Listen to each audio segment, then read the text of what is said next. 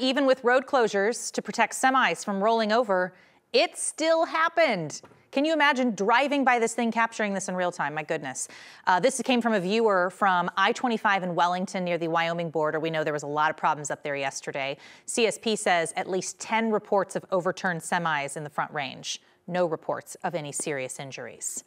A few homes in Centennial got hit hard overnight. Arapahoe County deputies shared a few photos. Trees fell on houses, even vehicles parked on the street.